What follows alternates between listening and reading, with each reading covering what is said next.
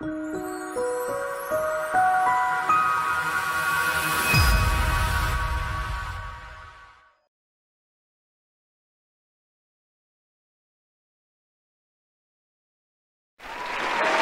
God. So, purihin po ang ating Panginoon. Happy Lord's Day po sa bawat isa po sa inyo. And welcome po para po sa ating po muli na pagsasama-sama para po sa ating pong church online service po, no? So, tayo po ay magpapatuloy sa ikalawang bahagi po na ito ng ating tinatalakay o pinapaksa patungkol po sa lahat ng mga nanay. And of course, siyempre po, pwede po ba na makalimutan po natin ngayong araw po na to ang mismong opisyal, no, ng tinatawag na selebrasyon ng Mother's Day. So, sa lahat ng mga nanay na nanonood po sa atin, binabati ko po kayo ng happy Mother's Day para po sa araw po na ito. So, saan man po kayo naroroon, naway ang kapayapaan, ang kagalakan, and of course, siyempre po, ang blessing ng ating Lord ay mapasa inyo po. Ang blessing po ng long life na tinatawag, mahabang buhay, at yung pinakamahalaga na alam ko po na dapat malagay sa puso ng bawat nanay, yung tinatawag po na kapayapaan. Ayan. So, naway lahat ng yan ay sumain nyo po. Of course, good health. Ayan. Panalangin din po natin sa bawat nanay na magkaroon po sila ng maayos at magandang kalusugan. Sa pasimula po na ito ng ating pagpapatuloy, tayo po yung manalangin po muna at humingi ng patnubay at gabay sa ating Diyos na buhay. Tayo pong lahat ay manalangin sa oras po na ito. Aming Ama, sa pagkakataong ito, muli kami nga nagpapasalamat sa pagkakataong binigay mo po sa amin upang kami, O Diyos, ay magsama-sama na sumamba, magbigay ng kaluwalhatian at pagpaparangal sa banal mong pangalan sa araw po na ito. Gayon din, Panginoon, ang okasyon po na ito upang kami ay mag-aral muli ng iyong banal na salita. Hiling namin, pagkalooban mo po kami ng malinis na puso at patawarin kami sa lahat ng aming po mga kasalanan. Ito may nasabi namin, inisip namin o ginawa man po namin at gumapi sa amin po ng mga kahinaan. Patawarin mo po kami at hayaan po ninyo, Panginoong Hesus, ang banal mong dugo ang siya muling maglinis sa amin sa lahat-lahat ng ito. Muli, Panginoon Diyos, ay pagpalain mo ang kabuuan ng pagpapahayag po na ito ng iyong salita at maparangalang ka, maluwalhati ka para sa araw po na ito at kausapin mo ang bawat isa at ibigay mo, Lord, ang pangangailangan at tugunin mo ang bawat isa po sa kanila, anuman ang kanilang kahilingan sa kanila pong mga buhay. Salamat po, Panginoon, sa iyo po ang papuri, ang kaluwalhatian at ang karangalan. Pagpalain mo rin ang bibig ng iyong lingkod na gagamitin mo upang magpahayag ng iyong salita at kalooban. Salamat po. Ito po ang hiling namin at dalangin sa pangalan ni Jesus. Amen and amen and amen and amen. Maraming salamat po. So muli, tayo po ay magsimula na po sa pagbasa ng salita ng ating Panginoon. Once again, tutuloy po natin yung story na binasa po natin po nung last week, no? And we will read this again, no, for today. 1 Kings chapter 3 verse 16 up to verse Kings chapter 3 verse 16 up to verse 28. Now 2 prostitutes came to the king and stood before him. One of them said, "Pardon me, my lord. This woman and I live in the same house, and I had a baby while she was there with me. The third day after my child was born, this woman also had a baby. We were alone. There was no one in the house but the two of us." Verse 19, during the night, this woman's son died because she lay on him. So she got up in the middle of the night and took my son from my side while I, your servant, was asleep. She put him by her breast and put her dead son on my breast. The next morning, I got up to nurse my son, and she was dead. But when I looked at him closely in the morning, I saw that it wasn't the son I had born. The other woman said, "No, the living one is my son. The dead one is yours." But the first one insisted, "No, the dead one is yours. The living one is mine." And so they argued before the king. The king said, "This one says, my son is alive and your son is dead, while that one says, no, your son is dead and mine is alive."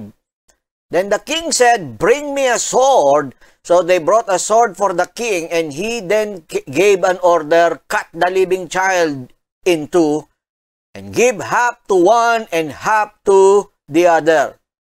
Verse 26, the woman whose son was alive was deeply moved out of love for her son and said to the king, please, my lord, give her the living baby, don't kill him.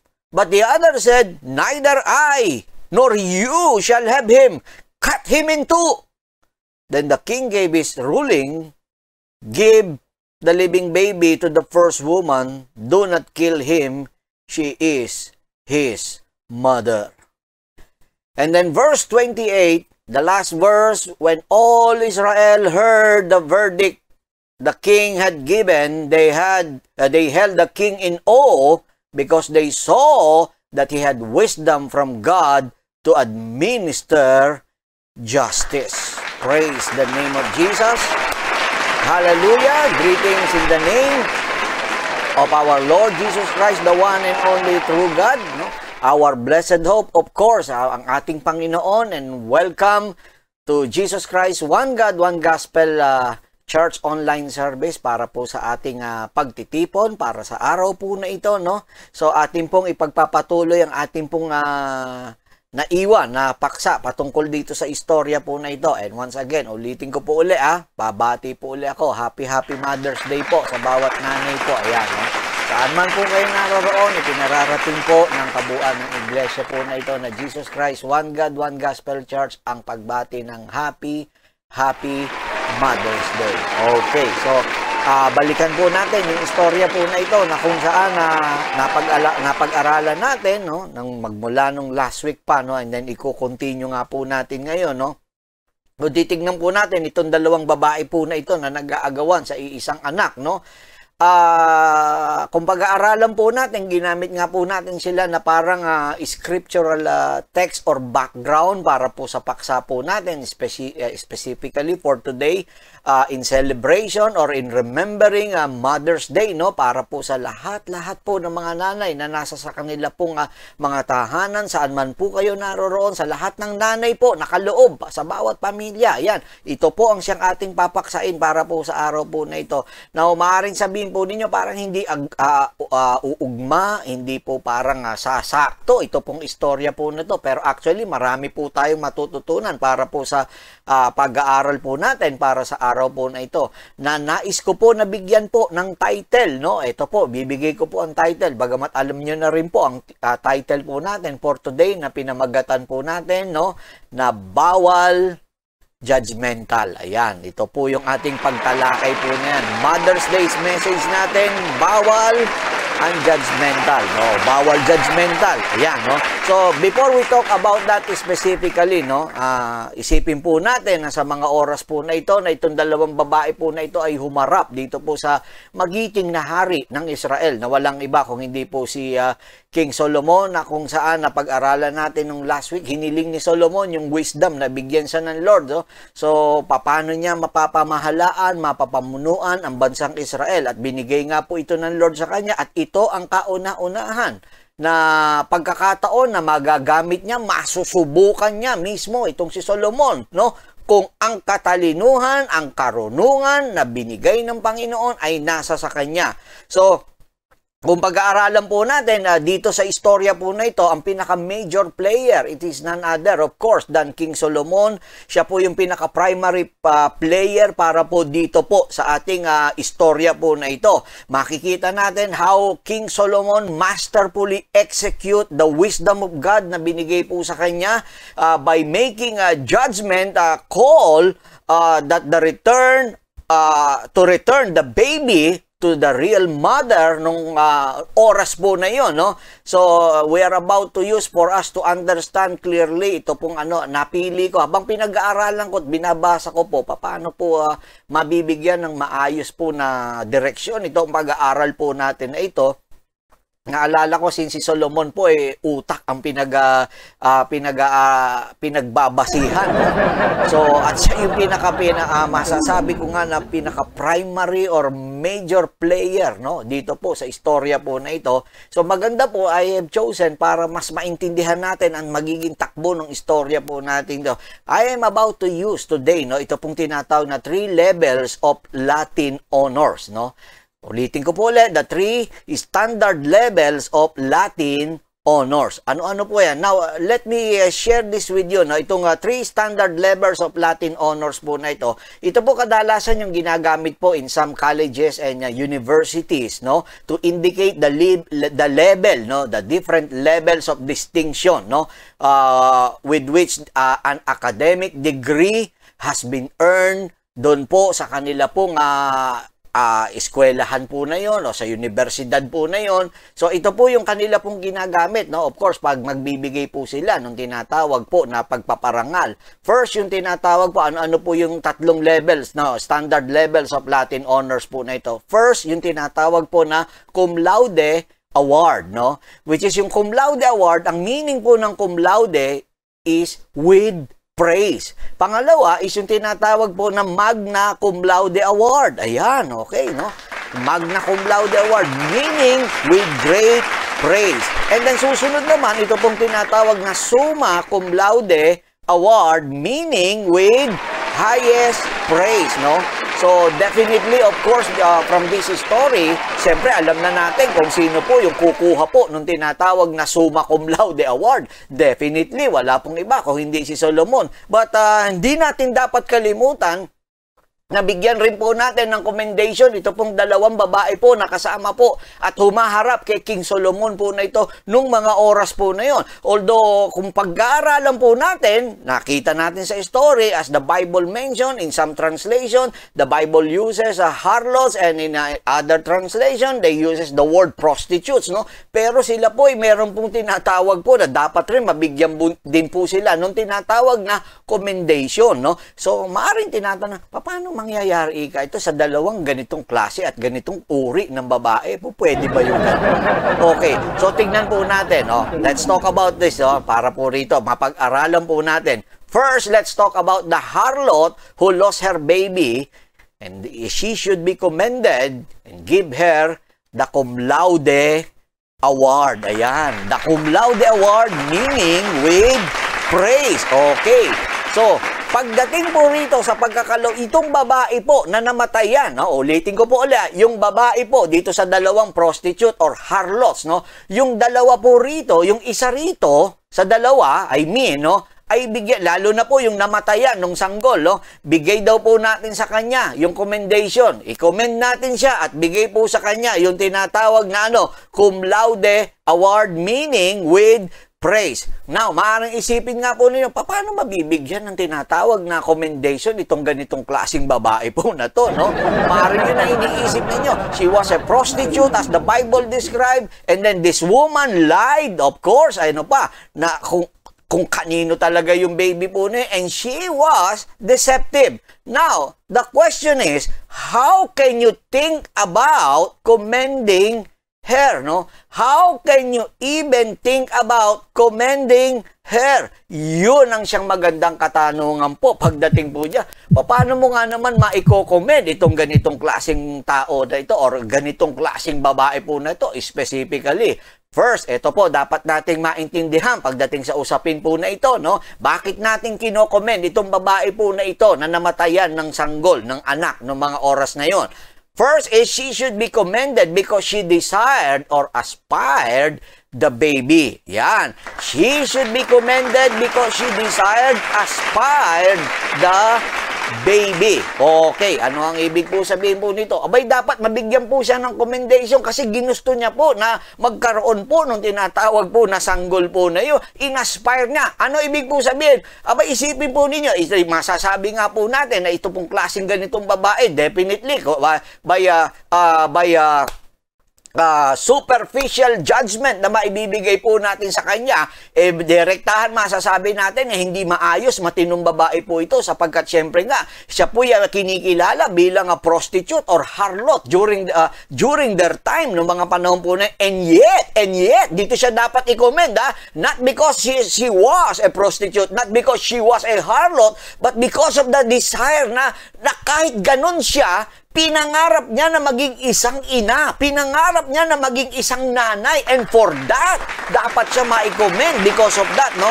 Bakit ko po sinabi? The first thing is she could have had an attitude that this baby would bring her shame. Ano ang ibig po sabihin po? No? Maaaring iisip, pwede niyang sabihin, pwede niyang isipin sa sarili niya, abay, itong bata na to na dinala niya, o yun nga, namatay na nung mga oras na yan dahil nadaganan niya nga, no? Itong bata na to pwede magbigay ng kahihiyan po sa kanya. Sa trabaho niya na yun, no? Bagamat sabi, sisipin po ninyo, walang kikilalaning ama, o di lalaki na hindi alam kung sino ang ama nung bata po na yun. Pero, hindi niya tinignan yung bagay na yun. Ang tinignan niya, yung pagiging nanay, yung magiging nanay po siya. And for that, hindi niya inisip yung anumang bagay po na ibibigay po sa kanyang kahihiyan. And for that, uulitin ko po ulit, i-comment po siya at ibigay po sa kanya yung tinatawag po na cum laude award pagdating po dyan. And she should have had an attitude that this baby would be a hindrance. Ano pa? Yan. Hindrance and obstacle with her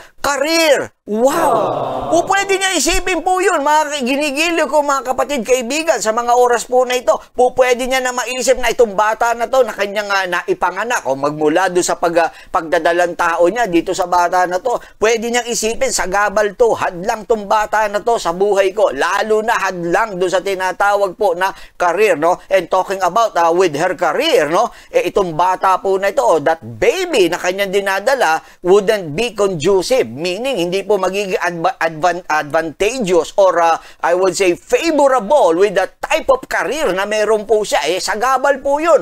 Isipin po niyo, all throughout that 9 months po na yun, syempre po, hindi po siya makakaraket dun sa kanya po career po na yun dahil dun sa bata po. And yet, ulitin ko po hindi po inisip nitong babae po na ito na namatayan. Kaya dapat i-comment po siya. Ibigay sa kanya yung cum laude award po na yan.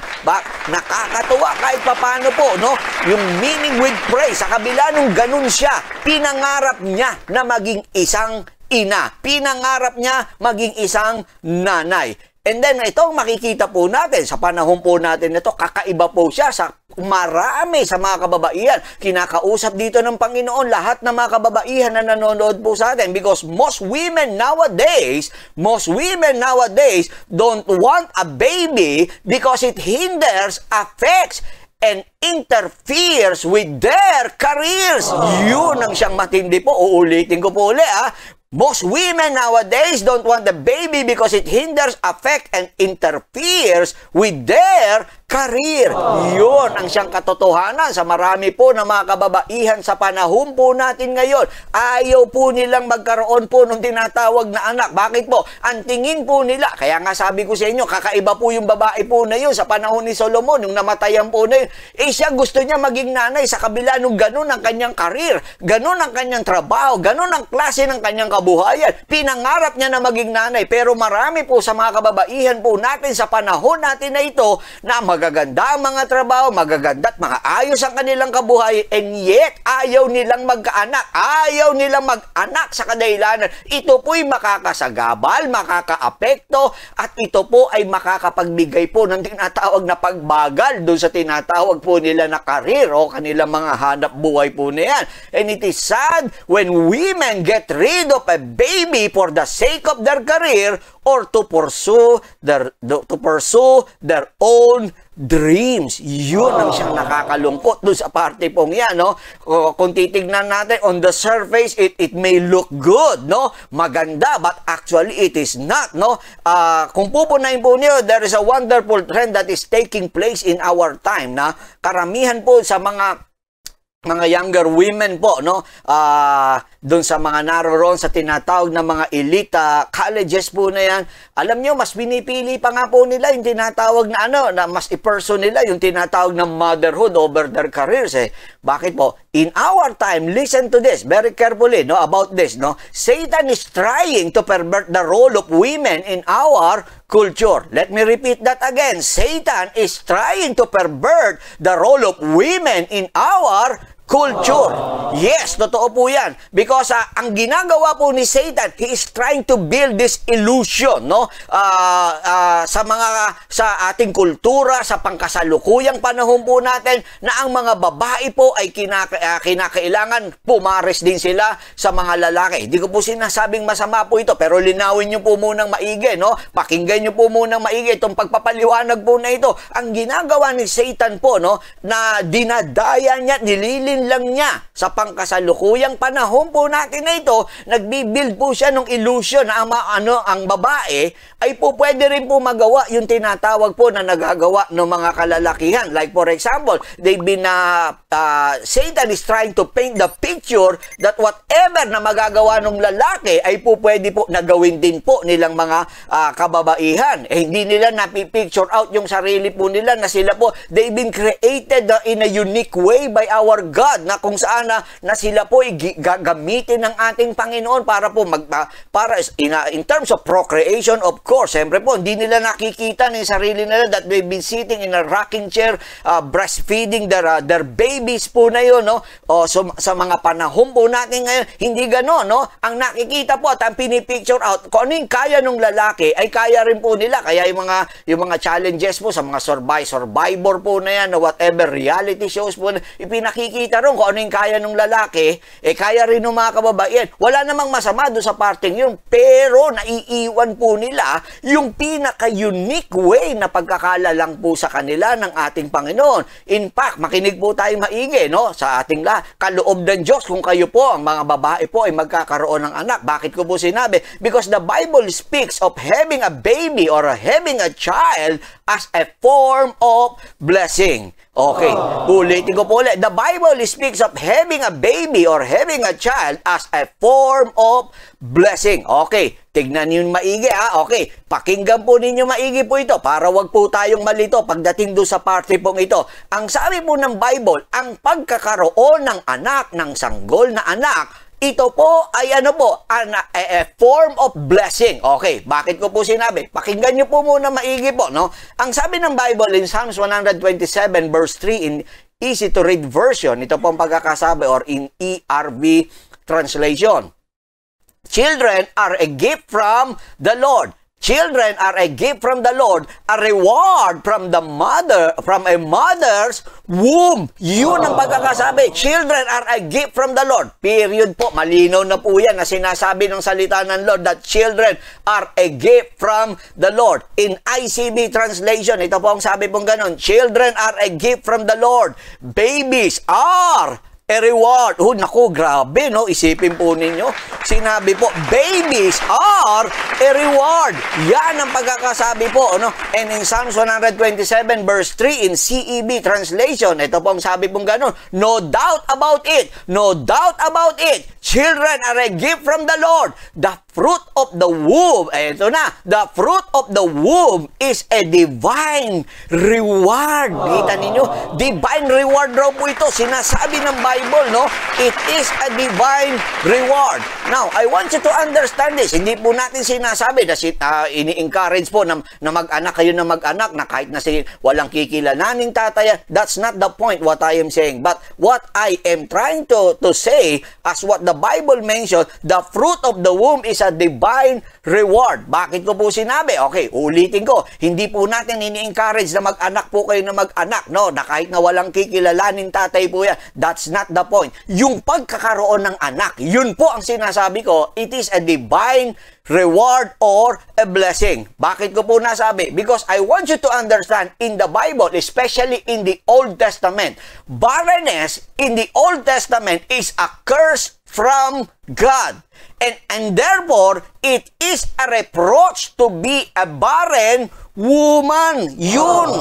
Ang dapat po ninyo maintindihan pagdating po dyan, sinasabi po ng Biblia, no, especially in the Old Testament, ang babae po na hindi nagkakaanak, ang babae na hindi magkaanak, ito po ay isang sumpa na masasabi po natin, no? At yan ay sinasabi po at patunay po na ang salita ng Diyos ang magpapatunay po dyan, no? Kahihiyan sa isang babae, no? Ang babae po na hindi magkakaanak ay isang kahihiyan. Bakit ko po sinabi? Okay, in Genesis chapter 30, verse 22 to 23, ito po ang nangyari po, no? Tignan po ninyo, ang sabi pong gano'n ng Bible, Genesis chapter 30, verse 22 to 23, ang pagkakasabi po, then God remembered Rachel. Ayan. Then God remembered Rachel. He listened to her. He listened to her and enabled her to conceive. Ayun. Nakita niyo yung sinabi, enabled her to conceive. She became pregnant. Eto na, nung mabuntis siya. Okay, basahin natin diretso. Tuloy po natin. Hindi pa ako tapos. Direct. Okay, thank you so much. She became pregnant and gave birth to a son and said, God has taken away my disgrace. You know, notice the word na ginamit po niya, God has taken away my disgrace. Tinanggal ng Diyos ang aking kahihiyan. Bakit po? Kahihiyan nga sa isang babae po ang hindi magkaanak. So kaya napakahalaga po sa kanila po na mga babae in the Old Testament na pagka po sila ay nagkakaroon ng anak. In fact, ito pong nanay po ni Samuel, no, bago siya maipanganak, itong si Samuel po in the book of 1 Samuel chapter 1, verse 5 and verse 6, ito ang sabi pong gano'n, but to Hannah, he gave a double portion because he loved her. Ayan. And the Lord had closed her womb. Yun ang siya mabigat po. And the Lord had closed her womb. Verse 6, because the Lord had closed Hannah's womb, her rival kept provoking her in order to irritate her. So dito ninyo makikita po, no, na napakatindi po, no, ang pagpapatunay na ang nagkakaloob ng anak ay walang iba kundi ang Diyos. Isang pagpapatunay po. Nakita nyo kahit na anong gusto po nung kahit na sino po na mag-asawa po na magkaroon ng anak. Kung hindi sila bibiyayaan ng Diyos, wala silang magagawa eh. Pero mapupunan nyo naman, yung iba naman tanggi na ng tanggi na ayaw na magkaanak, na ayaw na madagdagan yung anak, pero magugulat ka, anak pa rin ang anak. Dumami ng dumami po yung anak hanggang sa naging 3, naging 5, ayaw na nila mag-anak, naging 7 pa, pero hanggang sa umabot, naging 10 pa, no? Kaya doon yung makikita, ang Diyos ang siyang nagkakaloob po, kahit po sabihin po natin na gustuhin ng magulang, pero pag hindi iniloob ng Lord na magkakaanak ka, yung sinasabi nga ng Bible na kapag sinaraduhan yung bahay bata po na yon, no, yung womb po na yon, hindi po talaga magkakaroon ng tinatawag na anak ang kahit na sinong babae. And therefore, kahihiyan sa kanila yung kapag hindi sila nagkakaanak. Ang ibig po sabihin nun, ang ating Panginoon, sinarahan yung kanila pong kapasidad para magkaanak po sila. Yung womb po nila, ayan, no, yung bahay bata na yun na tinatawag, no, o whatever man na yan na masasabi po natin, no, yung matris po na yan na sinasabi po, no, hindi po sinaraduhan ng ating Panginoon. Hanggat sinaraduhan yan, hindi magkakaanak ang kahit na sino man. So, dan yung makikita na kaya sa kanila, kahihiyan nyo, biro mo, parang lumalakad ka, babae ka, at pagkatapos, kung may asawa ka naman, no, ito po ay kahihiyan kapag ikaw ay wala pong anak na masasabi. And therefore, itong pong dalawang babae po na to na pinag-aaralan natin, itong una na namatayan sa humarap kay Solomon, itong dalawang prostitute po na to, yung isa po rito na namatayan, hindi niya alintana po yun eh. Wala sa kanya kahit na walang kilalanin tatay. Basta siya, nagkaroon siya ng anak. Yun ang nangyari po sa kanya. At ang kung tutuusin, nung namatay yung anak niya, nanadaga na niya, po pwede niyang sabi, okay to, mas pabor to sa akin, at least todas na tong bata na to, wala na akong iintindihin, wala na akong alalaanin, tapos na siya. Pero hindi ganon.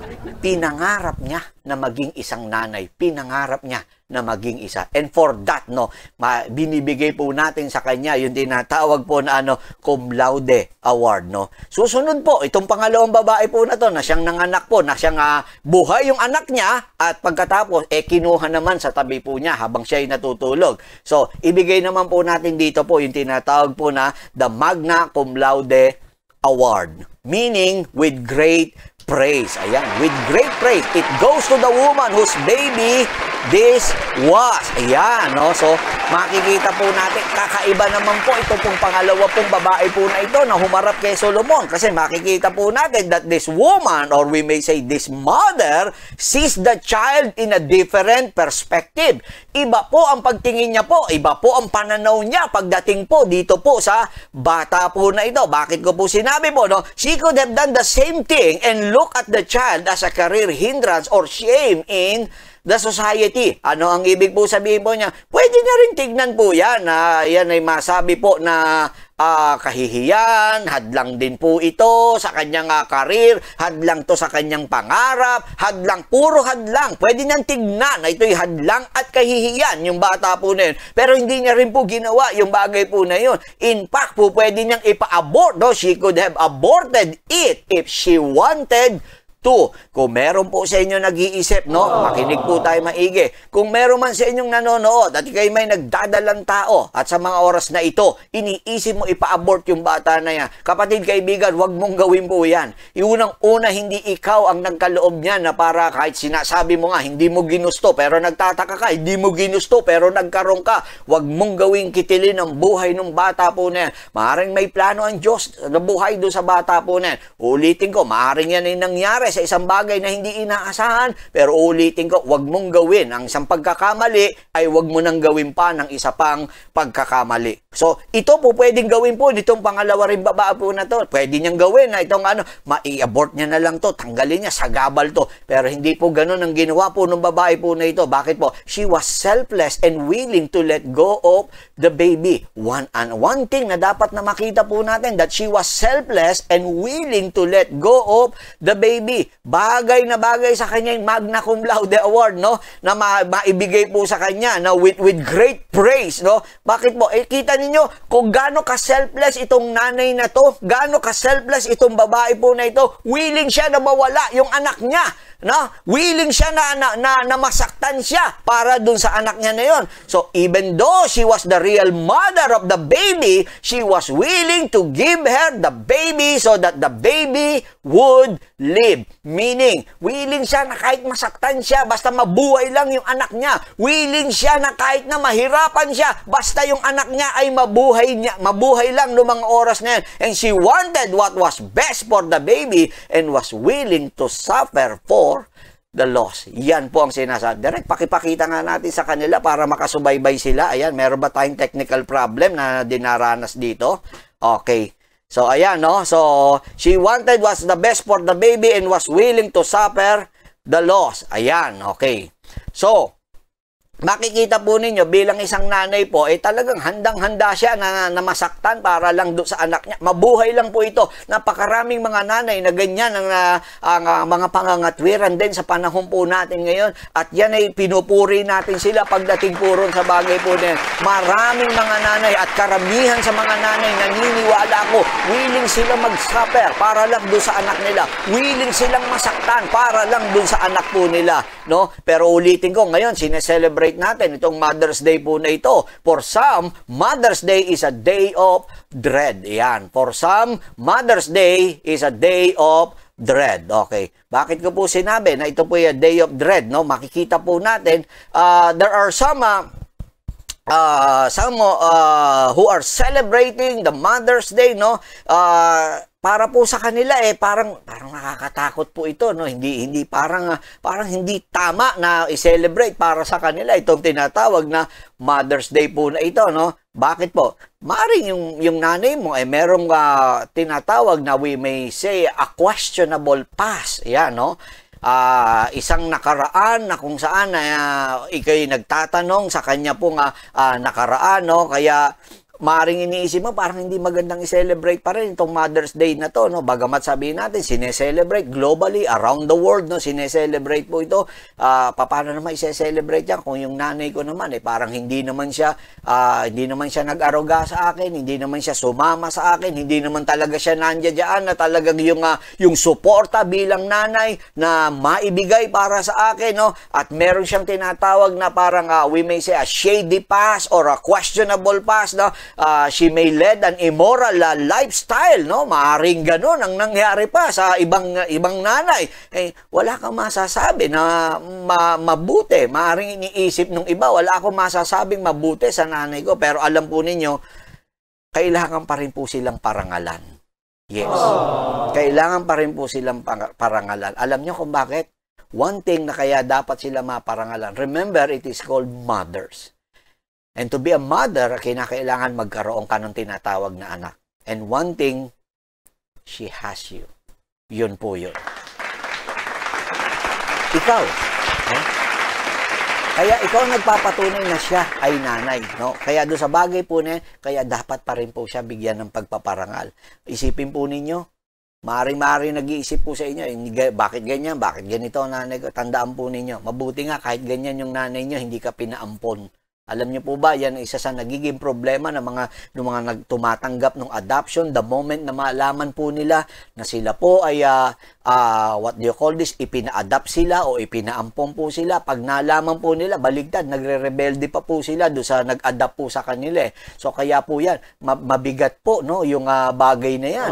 May mga katotohanan at marami po, no, ako po, marami po akong alam na ganyang istorya po, na nang malaman pa po nila, nagrebelde pa po sila.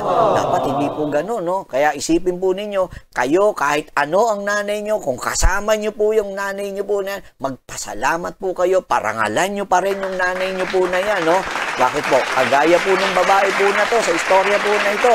This woman in our story, remember, no? She was willing to let her go so that he may live, no? Yung anak niya na yon and have a life. Napakaraming nanay na ganyan po. Sinacrifice nila yung sarili nila. Sinacrifice nila yung damdamin nila. Sinacrifice nila ang lahat-lahat patungkol sa kanila para lang yung anak nila ay magkaroon ng magandang buhay. At yan ang pagpapatunay na ang isang ina ay mabuti. Yan ang isang pagpapatunay na ang isang ina ay mayroong magandang puso para po sa kanyang anak. Willing siya mag-suffer, willing siya na mag-sacrifice para lang mayroong magandang marating yung kanya pong minamahal na anak. And of course, syempre po, no, huling-huli po, kanino pa po mapupunta yung pinag-aaral, the major role player of, in our story for today, no? The Summa Cum Laude Award, meaning with highest praise, goes to King Solomon. Yan. Of course, it goes to King Solomon. Yan. Bakit ko po sinabi? Because Solomon used the wisdom given by God to help this woman in distress. No? Ginamit ni Solomon yung wisdom na ibinigay po sa kanya. Kaya yan ang maganda po. Kung anong meron tayo, gagamitin po natin. Binigyan ka ng wisdom ng Lord, gamitin mo yung wisdom na yon. Binigyan ka ng knowledge, gamitin mo yung knowledge na yon. Binigyan, whatever ability, no? Ano man ang kakayanan na binigay sa iyo ng Lord, gamitin mo para sa ikararangal ng ating Panginoon. At ganun din, kaya natin magagamit yan, pantulong po sa ating pong kapwa. Remember, anumang kakayanan meron po tayo, hindi natin ginagamit yun sa sarili po natin, ginagamit po natin yun sa ating pong kapwa. Bakit ko po sinabi? Tignan po niyo, si Solomon bilang hari, a king, that's the highest you can climb on the social ladder.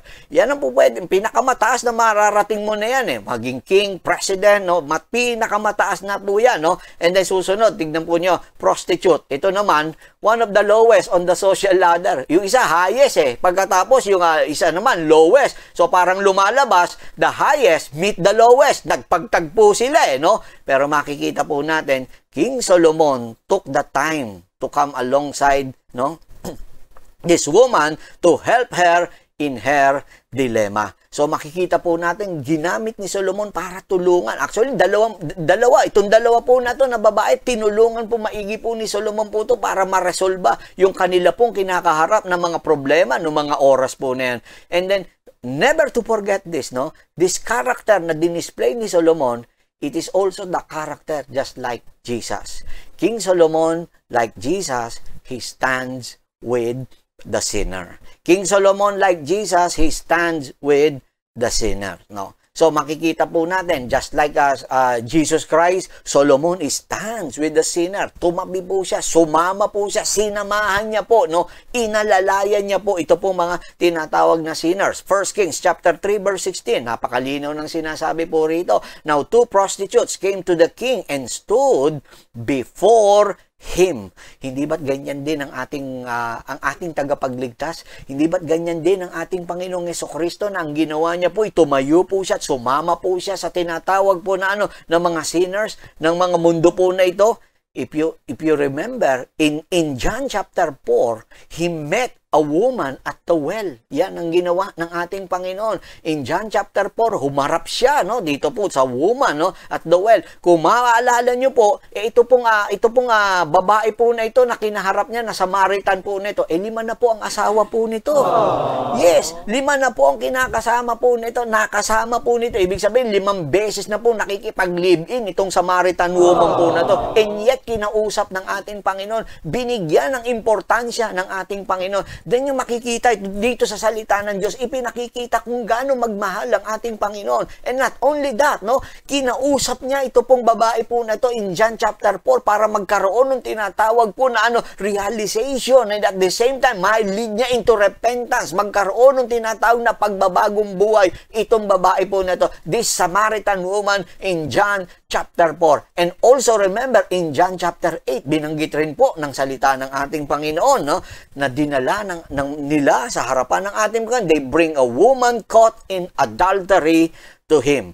Diyan yung makikita, in chapter 4, yung isa, 5 na ang nakalibin po nito. Ito naman, on the spot, nahuli as they accuse. As they accuse. Ulitin ko po uli, as they accuse.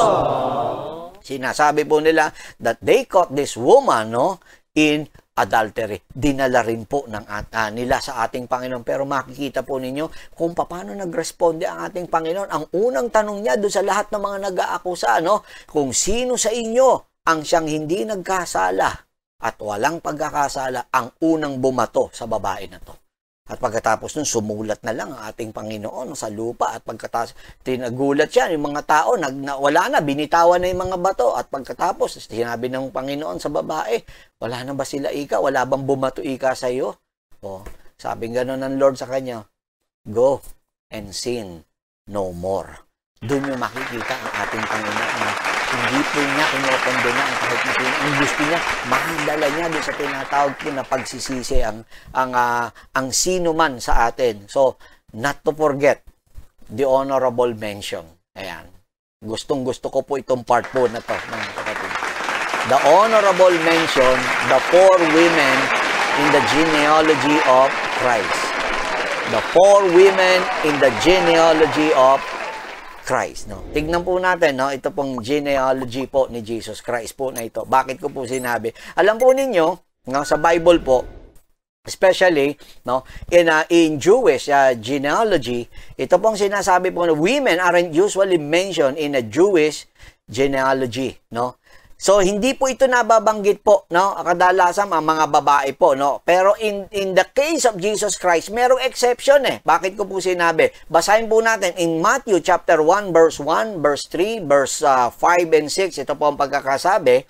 Now, this is the genealogy of Jesus, the Messiah, the son of David, the son of Abraham. Judah, the father of Perez and Sarah, whose mother was Tamar. Salmon, the father of Boaz, whose mother was Rahab or Rahab.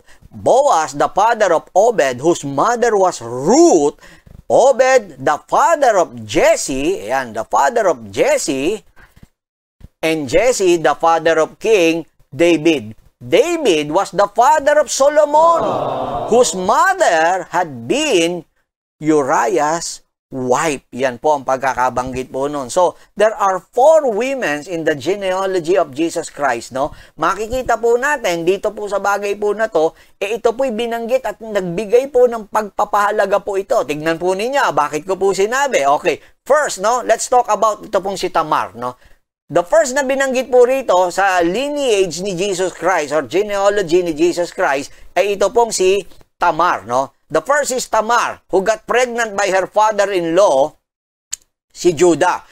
It is written in Genesis chapter 38. Let me give you this story. Pakibalik lang sa akin direct yung camera, So, itong si Judah, one of the one of the 12 sons, no? And ito pong si Jacob, no? After po yung asawa po nito ay mamatay na po. So ang nangyari po, the story is like this. So but I encourage you to read chapter 38, no? Mamaya po para at least maintindihan yung istorya. Bibigay ko lang yung background. So ito po'y manugang po ni Judah. So, yung dalawang anak niya na po ay namatay sa pagkadahilanan na may pagsuway na nangyari po, no? Lalo na yung pangalawa, hindi po sinunod yung batas na nag-i-exist po noon, nabigyan niya po yung ng anak, no? So, ang nangyari, namatay na. So, ngayon, merong pangatlo na po pwede po na mapangasawa po. Ito pong si Tamar po na ito. Kaya lang, sinape na po yung pangatlo kasi inisip ni Judah, dalawa na sa anak ko natotodas, no? Kaya hindi na po pwede madagdagan pa ng pangatlo. So, kaya sabi, antay muna, bata pa, hanggang sa dumating sa edad. So, pinauwi niya na muna sa bahay ng magulang niya. Ito pong si Tamar po na to. So, dumating yung time na nabiyuda naman. Ito pong si Judah. So, nung mabiyuda naman po siya, si Tamar naman, doon sa pupuntahan lugar po ni Judah po, nabalitaan niya, papunta po si Judah po ron. So, nag-disguise po siya as prostitute. Ito pong si Tamar, no? So, to cut the long story, na nung mag-disguise po siya ng, as prostitute, after 3 months nabuntis po siya at meron po siyang token na kinuha itong si Tamar na magpapatunay na si Judah yung tatay at hinusgahan kagad siya nito pong si Judah. Kinakailangan mamatay daw si Tamar, no? Pero nung malaman niya at pinakita yung seal, yung staff, no, na ginamit, yung cord, no, para mapatunayan na si Judah yung tatay, nahiya po si Judah at nasabi niya po noon, mas matuwid ka kaysa sa akin, no? So, makikita niyo, ito po sinama po sa lineage ni Jesus Christ, nung Messiah. Ito pong si Tamar po na to sa kabila nung ganon. And remember, sinasabi nga pong ganon, no? Ang naging anak po ay si Perez at po si Serah. So makikita po natin na ito po ay napabilang po sa pinaka-lineage po nito pong si Jesus Christ, no? Kasama po ito pong si si Tamar po na to. Sumunod po itong tinatawag po na pangalawa po is si Rahab, no? Or Rahab, no? Whatever, Rahab or Rahab, she was always mentioned in the Bible as Rahab the harlot. Yan ang sinasabi pong gano'n, no? So si Rahab po, isa po siyang Canaanite, and bilang Canaanite po, kalaban po ng Israel po yan. Pero the good thing na nagawa niya, nung dumating yung spy sa kanila in the book of Joshua chapter 2, sinave niya yung spy po na to. Pero sinave niya po ito sa pamamagitan ng pagsisinungaling. So makikita po natin na sa harlot ay na Canaanite at kilala po siya sa yung kanyang pagsisinungaling po na yon. Pero isipin po ninyo, siya rin po ay kinilala at napabilang po dito po sa tinatawag po na lineage po nito po nga tinatawag po ni Jesus Christ po na ito, na kung saan na si Salmon, the father of Boaz, whose mother was Rahab, no? And then third po, ito pong si Ruth. Binanggit po ito, no? Ruth, after Rahab, si Ruth, a Moabite who were pagans and worship the god Chemos. Ano ang ibig po sabihin po nito? Now, bilang Moabite, ang mga Moabite, I'm not saying po, si Ruth po, na-convert po yan. Yung kinikilalang Diyos ni Naomi, yun na naging Diyos niya po. But yung pinanggalingan niya as Moabite, ito po yung sumasamba, mga pagano po ito, sumasamba po sa matinding mga Diyos-Diyosan po ito. Yung mga lahi po na ito ng mga Moabite, no? Ito po yung pumapatay po ito ng anak. Ayan, para lang po ialay po doon sa Diyos-Diyosan po na si Chemos po na tinatawag po na yon. But makikita po ninyo, sa kabila ng ganun yung lahi, yung pamilya na pinanggalingan po nitong si Ruth, kinilala pa rin po siya at napabilang po siya dito po sa tinatawag po na lineage, no? Or maging ancestors po siya ng ating Panginoong Hesukristo. So doon yung makikita na ang kagandahan naman ng katangian ni Ruth, siya po ay loyal sa kanyang mother-in-law na si Naomi, na kahit saan pumunta, doon din siya. Pag pumunta dito, dito siya. Pag pumunta dito, dito rin siya. Hindi niya iniwan po si Naomi na napakagandang karakter nito pong si Ruth. At napabilang po siya doon sa lahi po na yan, no, na magiging lineage po ni Jesus Christ. At pang-apat po, of course, napakatindi po nitong pang-apat ay wala pong iba. After Tamar, Rahab, Ruth, and then lastly is Bathsheba, a married woman who had an affair with the married man, King David, no? The first time the name Bathsheba mentioned in the Bible is in 2 Samuel chapter 11 verse 3, and it says, no, let me just read this. Bathsheba, the daughter of Eliam, the wife of Uriah the Hittite. Yan ang sabi po ng 2 Samuel chapter 11 verse 3. So, the reputation of Bathsheba, ito po ay, it has been embroiled with, in controversy. Napakatindi po ng kontrobersiya po sa pangalan po ng Bathsheba po na ito, of course. Sapagkat nadikit po yan dito po kay David. And of course, we all know when we say David and Bathsheba, lagi na lang nandoon yung tinatawag po. When we talk about David and Bathsheba, nandun yung murder and adultery or adultery and murder, no? Dito po kay David po na ito. But as I mentioned earlier, Bathsheba's reputation had been embroiled in controversy. Bakit po? At times, siya po pinag-iisipan as a manipulative seductress, no? Using her feminine wiles as a calculating, ambitious adulteress, ganyan po, no? Who selfishly sought, no? The throne of Jerusalem for herself. Ganyan ang ma-accusation at ang iniisip ng marami po sa kanya. At pagka sinasabing Bathsheba, of course, he has been notoriously been accused as being the bathtub temptress. Ayan, bathtub temptress. Ibig sabihin, talagang, of course, alam naman natin kung paano siya nakita po ni David po, no? Purposefully washing herself on the rooftop, yun ang iniisip ng iba. Sinadya niya na talagang maligo siya para makita siya sa rooftop ni King David at para nang sa ganon, siya po ay mahulog sa kanya itong hari po na do at magkaroon sila ng tinatawag na anak nga nung mga panahon po na yun. Yan ang mga iniisip nila pagdating po kay Bathsheba. Iniisip nila manipulative na babae po. Ito pong si Bathsheba at mapagsamantalang babae. Ganon ang iniisip ng iba. Of course, when it comes to the name Bathsheba, no? Pero alam po ninyo, kagaya ng sinabi ko, Bathsheba, bagamat siya po ay sabihin po natin ganon, remember, no? Si Bathsheba po, siya po ang nanay ni King Solomon. Yan. Na naging anak po nila ni David. At ito pong si Solomon ay pinili ng ating Panginoon para maging hari. And of course, ang gagamitin niya rin naman ay ito pong nanay na si Bathsheba. Remember, no? Napili po si Bathsheba rin at the same time to be the ancestors of Jesus Christ. So makikita natin these 4 women, no, in the genealogy of Jesus Christ, no, at least had a questionable past and even an immoral past. Yun, immoral past, no? And there they are in his genealogy. Na makikita po natin, no? Antindi po ng mga kababaihan po na to. Nakakalungkot man doon sa party pong ito. Kung titignan po natin, hindi maganda po ang kanila pong mga nakaraan. Ang mga babae po na ito, in fact, most of them, no, involved doon sa tinatawag po na immoral past, no. Hindi po maganda ang kanilang mga buhay, pero sila po'y napabilang dito po sa tinatawag po na lahi ng tinatawag na Mesaya na magliligtas sa iyo, magliligtas sa akin, at magliligtas po sa ating lahat. Napabilang po sila. No? So sa ating pong lahat na narito, alam ko po, as we are celebrating today, this Mother's Day, officially ngayong araw po na ito, let me say this, no? There are mothers here who are haunted by or sad about and regretful of past failures, no? And this is the very reason why I have chosen to title this Mother's Day, no, message po na ito, Bawal Judgmental. Yes. Bawal Judgmental.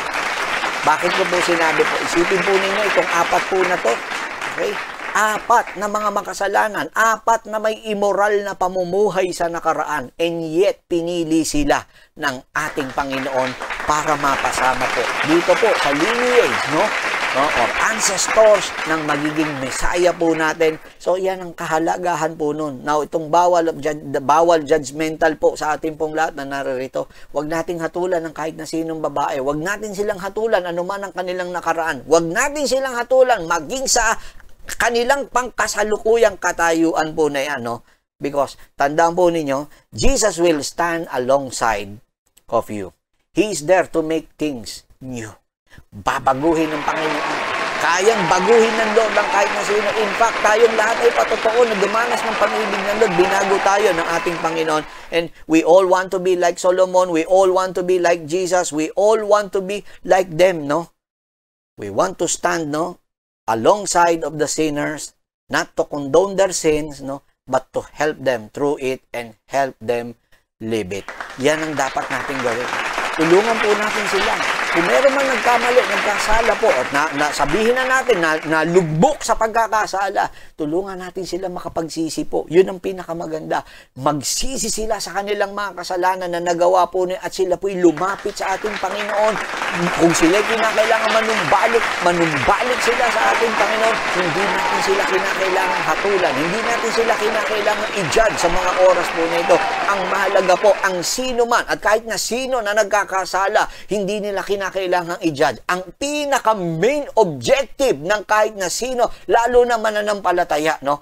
Kung meron mang magkakasala sa kapwa po natin, ang pinaka-main goal and objective natin is that for those people who are sinning is that they may repent of their sins and that they may return to the Lord. O kung sila man na hindi pa nakakalapit, mailapit po natin sila sa ating Panginoon. Yun ang kinakailangan eh. Hindi kinakailangan na hatulan ng hatulan, na i-condemn ng i-condemn. Hindi condemnation ang kailangan nila. Repentance, kapatid, kaibigan, ang kailangan po nila. And because repentance is so important, ito ay makatutulong po sa kanila upang makapanumbalik sila sa ating Panginoon. So sa inyo pong lahat na narito, yan po ang ating pag-aaral para sa araw na ito. At ako po ay nagpapasalamat at naibigay po sa atin ng Lord ng mensahe po na ito sa inyong lahat, na kung sino man sa inyo po, no, ulitin ko, hindi po natin kinakailangan silang i-condemn. Dito sa church po natin ito, ulitin ko po uli, no, tandaan po ninyo, napakahalaga po that we may lead them unto repentance. Yun ang kinakailangan na magawa. So maraming salamat po sa ating Diyos na buhay sa pagkakaloob ng mensahe po na ito. And once again, no, muli tayo po ay magpasalamat sa ating Panginoon sa pangwakas na panalangin po na ito. Panginoon, sa oras na ito, nagpapasalamat po kami sa kabutihan at kagandahang loob na ibinigay mo po sa amin. Salamat, Panginoon, sa salita mo niyo po na ito. Salamat sa mensahe mo po na ito. Palakasin mo ang aming pong loob, no? Tulungan mo kami, Panginoon, na kami po'y huwag maging palahatol.